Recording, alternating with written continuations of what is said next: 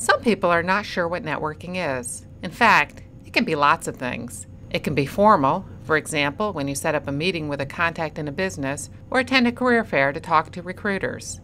It can also be quite informal, for example, when you grab a cup of coffee with someone from your class to learn about their major or chat with someone sitting next to you on the train.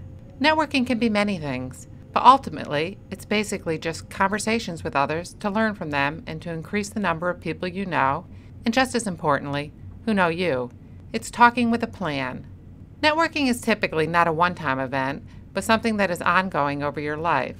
Some networking relationships may be of short duration, but often, and ideally, you will establish relationships with a number of people which will be ongoing and could extend over months and years. Networking is an ongoing and evolving process, and you never know where it might lead you.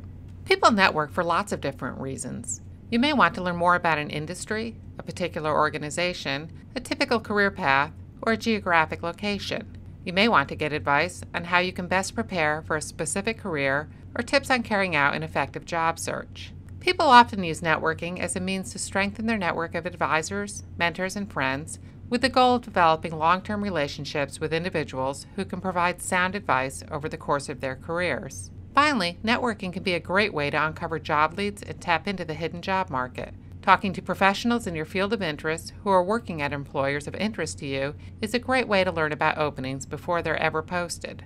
Take a few moments to think about what you want to learn from others. You can pause for a few minutes to download the workshop here to help you think about and record your networking goals.